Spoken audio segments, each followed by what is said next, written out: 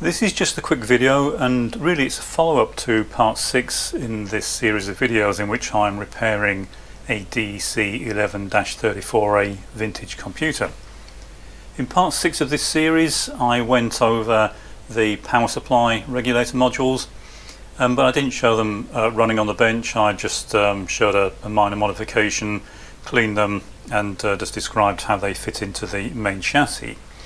But there was a question on that video that made me decide to post this video, and the question was, can these easily be tested on the bench?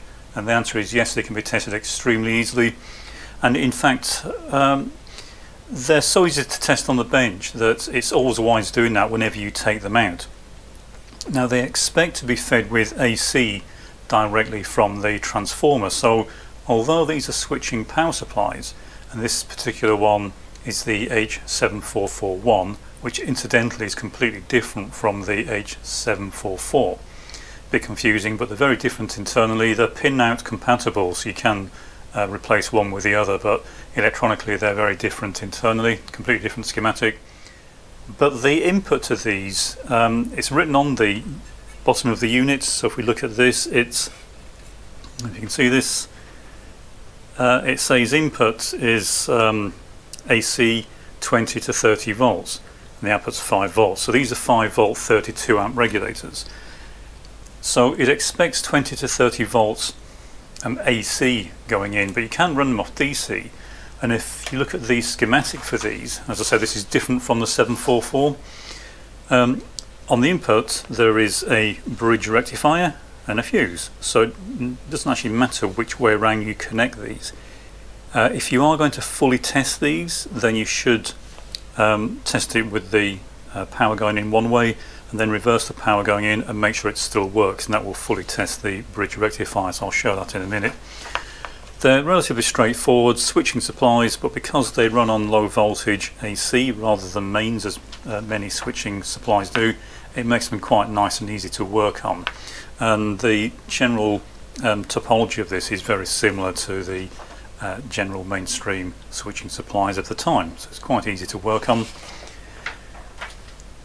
So to hook it up, all you need to do, and in fact a quick glance at the diagram, you can see it's pins 6 and 7 are the inputs. We're going to feed DC into that from our 01 ODP 6062 supply, and then we're going to look at the output from pins 1 and in this case I've got it to pin 8. We're going to run it at a fairly high current. I'm not going to go up to the full 32 amps. You could do if you wanted to, but you would need to use some heavier cable than what I have here.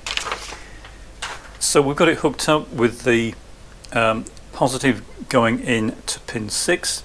We've got the 0 volt going into pin 7, so that's our DC in, and then the output DC positive is coming from pin 1, and pin 8 is our DC ground. So I can now power this up. The voltage we want to apply, it says 20 to 30 volts AC, but if we get our trusty calculator, if we go for the lower end of that, 20 times 1.4 to work out what the rectified DC voltage would be, that gives us 28 volts.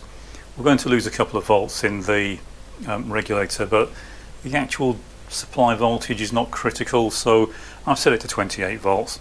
The higher you go, of course, the less current it's going to draw from your bench supply, so if you want to run it to full power, you might want to increase that voltage a bit, and it will also be a bit easier on the supply as well. So I've got the multimeter connected across the output. We've got our bench supply set. We've got this set to 10 ohms. I've got the Conkin KP184 electronic load connected to the output.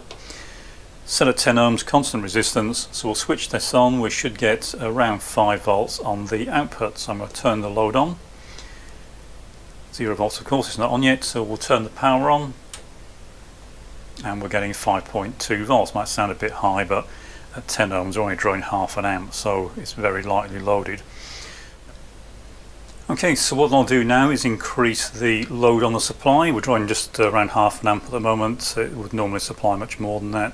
So I'll adjust the set point for the electronic load. I'm going to set it to 5 ohms.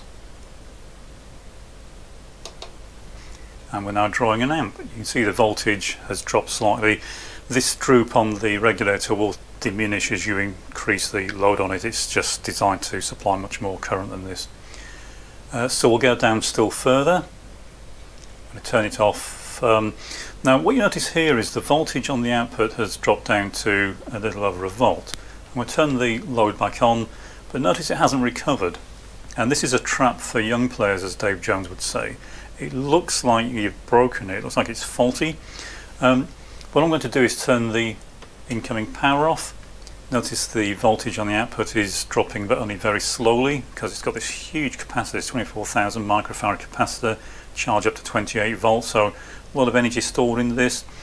And the fault, it's going to fault mode. It thought there was a fault on the supply because I'd turned the load off, and it doesn't like that, and it saw that as a fault, so it shut down the supply. But it won't re-enable the supply until you power cycle it. By power cycle, what I mean is the output has got to drop to pretty much zero. So in other words, this capacitor has to discharge. Otherwise it will sit there, it'll look like it's a faulty supply. So be aware of that if you're working on these and it appears that there's no output, it's dead. Check the fault line. There's a fault line, if you look at the schematic, there's a fault line in there. And if it's going to fault mode, you need to fully power cycle it, wait until the output drops to zero. If you then turn it back on, make sure the load's on, otherwise it will see it as a fault again. Turn it on and you should find it recovers. So be aware of that if you're working with these on the bench and it suddenly looks like you've broken it. You may have done, of course, but most likely it's gone into this fault mode, and it's very easy to get fooled into thinking that the supply has failed. Okay, so now I'm going to reduce the resistance still further. We'll increase the load, and we're now up to 5 amps, so we're putting out 5 amps at 5 volts. You can see we're getting much closer to 5 volts now, and we're drawing about 1.5 amps from the bench supply, so quite a nice efficient switching regulator. It's not even getting warm, it's still cold.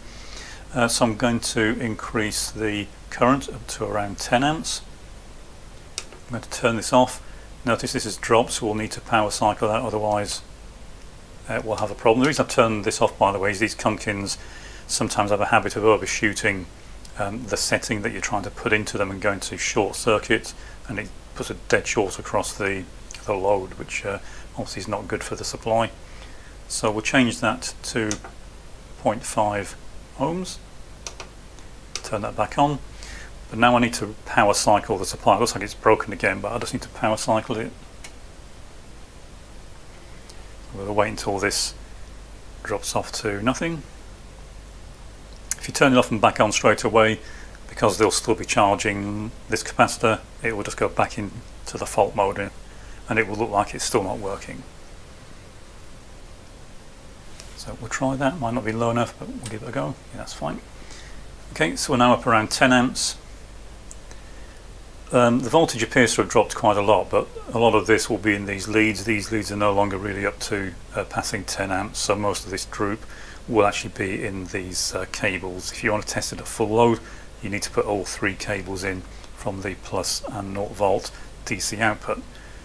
So 10 amps out, still under 3 amps going in, so we'll do a final test up around 0.4 ohms. So I'm going to turn the power off this time. This is the safest way of changing the output, is to turn the power, the DC power off first, and it will shut the supply down and you won't end up with this fault condition. Okay, so I'm going to reduce this to 0.4 ohms, turn it back on, reapply the DC power, and we're now up around 12 amps. So that's as high as I'm going to go with this. So 12 amps out, 3.4 amps DC going in. Of course, if you increase the DC voltage going in, the current supplied would drop. But you can see it's very nice supply, it's very predictable. As I say, just make sure that you turn the DC off before you turn the load down, otherwise you'll get this fault condition that you then need to clear by doing a full power cycle. So very easy to test on the bench. If you do get a fault, just take the 2 screws out that hold the capacitor in place, move it to one side, leave it connected, and then you can start fault finding around the board. It's quite a simple circuit. Final check, as I said, is to reverse the input. You wouldn't normally do this unless of course you're certain that there is a full bridge rectifier on the input. We'll reapply the power and it should still work. If it works one way around but not the other, then you've got a faulty bridge rectifier, which is this device here. So it's all looking fine. You can test the other one. I'll do the same or something similar with the minus 15 volt supply, but as you can see, very easy to test on the bench.